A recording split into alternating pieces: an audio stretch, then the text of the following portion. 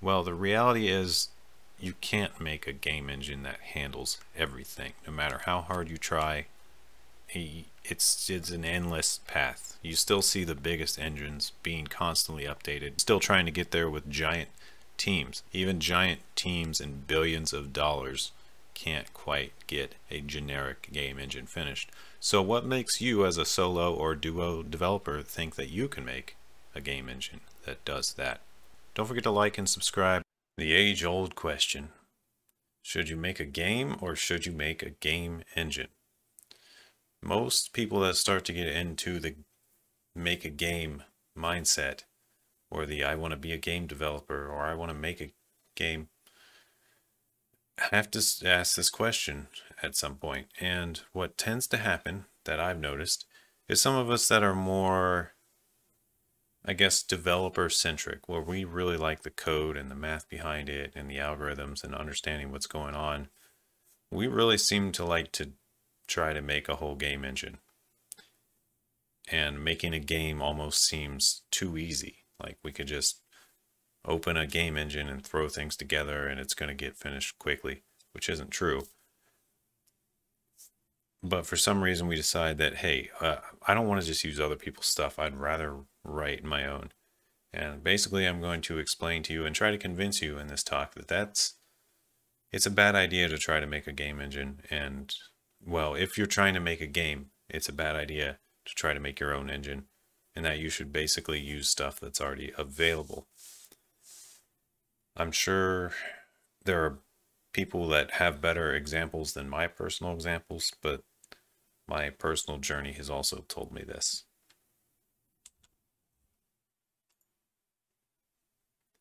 All right, so if you're going down this route where you want to be a developer, here's some things you should understand about game engines and about what you're going to get into if you're going to try to create your own.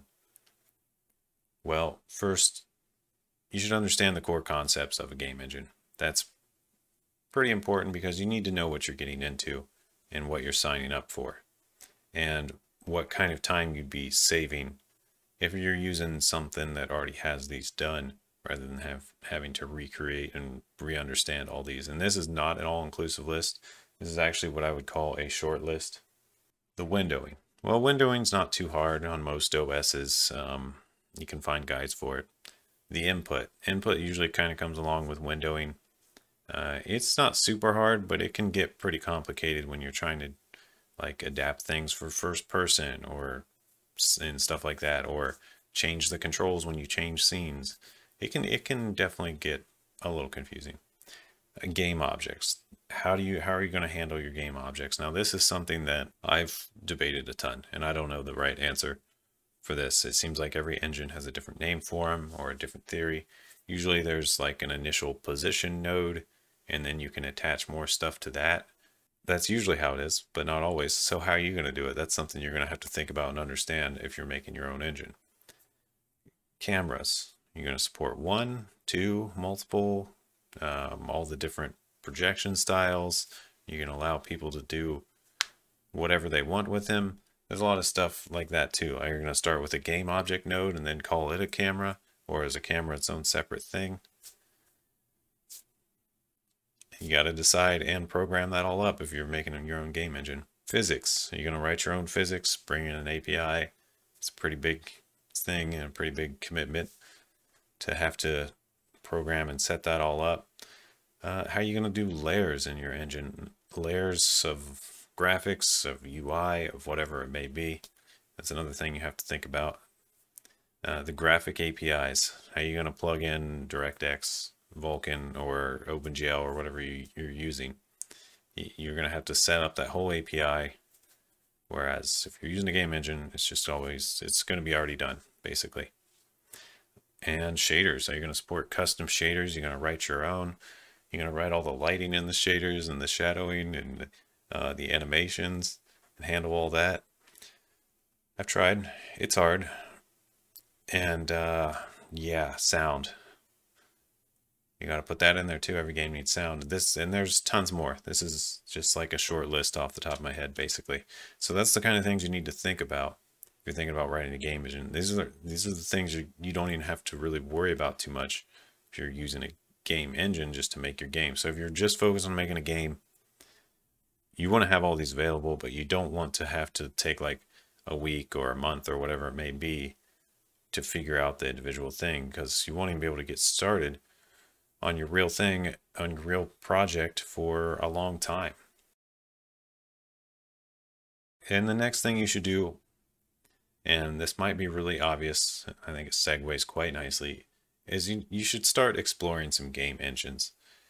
Now you can go on forums and talk to people on Discord and stuff and ask for their opinion. And their opinion probably is pretty important, because in theory they know more than you if you're just getting into this. But what these engines will show you is, well, they're all a little different, and they all basically end up doing the same thing. You're going to work with position, you're going to work with vectors, you're going to work with potentially matrices, you're going to work with structures of data that gets changed, and you're going to work with game states. Now, all these are not game engines. I know, Game Maker Studio is, and Unreal and Godot and Unity are, but like processing's more for like making demos with just graphics in general, not necessarily games. So it might be more for algorithms and stuff. But you can make games with stuff like that. So it's just another example of something to explore and see how they've done it. Once again, not an all-inclusive list. There are tons more. Feel free to leave comments down below if you know of more good examples of any of these points. But yeah, this is just a super important thing you should do. Games aren't all that new of a thing anymore. They've been being made for a really long time. So there are a lot of people out there who have just been doing this for like their entire life sometimes, and they have accumulated a lot of knowledge, and a lot of them are somewhat eager to share it. It's like a lot of learning, and you don't just want to keep that in forever. Eventually you feel like you want to share. Most people do, at least. So they'll talk about it, and I've provided a link here. It'll be in the description and down below, but it's a talk from a guy who's been doing this for a long time, and he basically goes through these rest of the points that are on this slide. He basically says you should prototype, you should make a game, not an engine, and that all engines are pretty bad.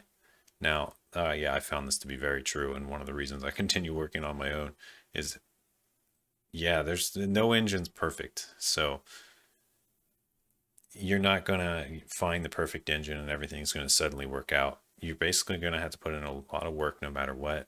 But if you're also trying to make the engine on top of the game you also want to make, it's just so much more work. And really the bottom line to that is it's not an obtainable goal. It's like, how every new game dev is like, I'm going to change the world with this new MMO multiplayer, 10,000 people. And,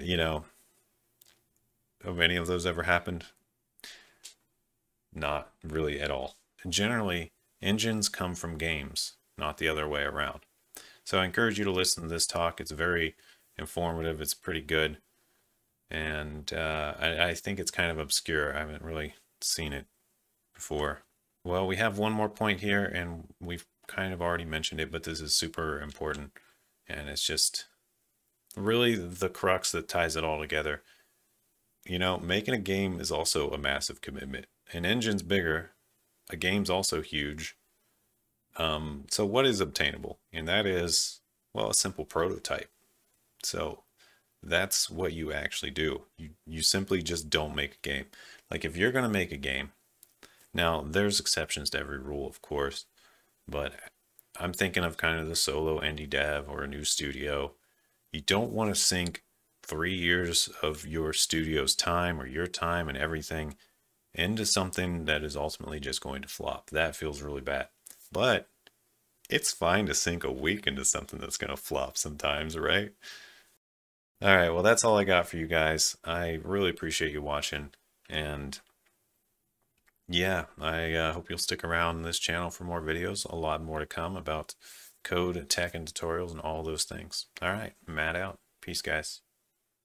Thank you to all my patrons. It really does make a huge difference, as the YouTube ecosystem is somewhat dying for these tutorials. Not dying in a good way, dying in a bad way.